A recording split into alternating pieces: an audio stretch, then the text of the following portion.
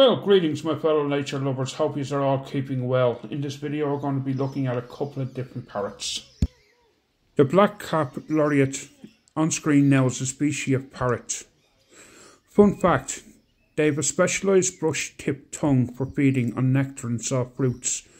They can feed from the flowers of about 5,000 different species of plants and use a specialised tongue to take the nectar. The tips of their tongues have tufts of extremely fine hairs which collect the nectar and the pollen. They only grow to a size of about 12 inches in height and weighing up to 200 grams in weight. Black Capped Lorikeet are native to New Guinea, which is a group of islands off the coast of Australia. Their population has no major threats to its survival and are currently listed on the IUCN as being of least concern.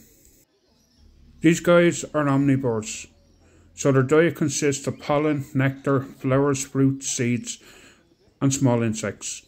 Their lifespan is about 20 to 25 years in the wild and a little longer in captivity. They are a very social bird. They live in families of groups up to 10 members. They are a very intelligent bird and they make great mimics, able to replicate human and also animal noises. Lorikeet species tend to form monogamous pairs mating for life. The pair grooms each other while resting. The next beautiful bird on the list is the Red Collard Lorikeet. This parrot comes from northern Australia and is typically found in wooded habitats. The Red Collard Lorikeet is an omnivore. The diet consists of nectar, pollen, fruit, seeds and insects.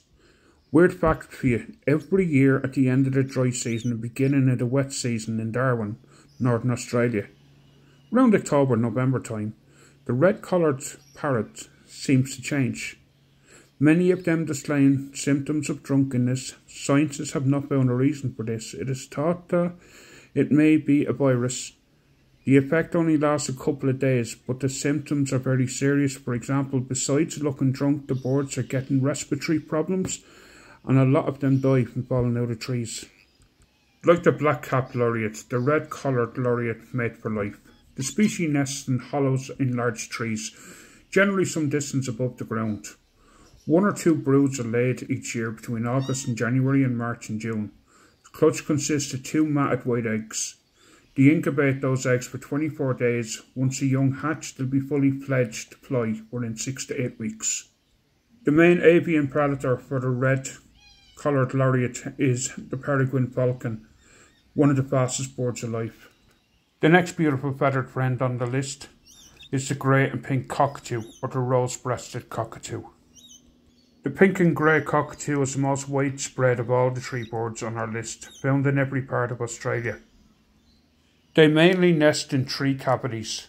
Their eggs are white and usually 2 to 5 in the clutch. The eggs are incubated for around 25 days and the male and female both share incubation. The chicks leaves the nest after about 45 days of hatching. Folks, if you enjoyed this video, you might like the next YouTube recommendation there, just on screen now. Hope you enjoy it. Thanks very much folks for watching. Bye bye.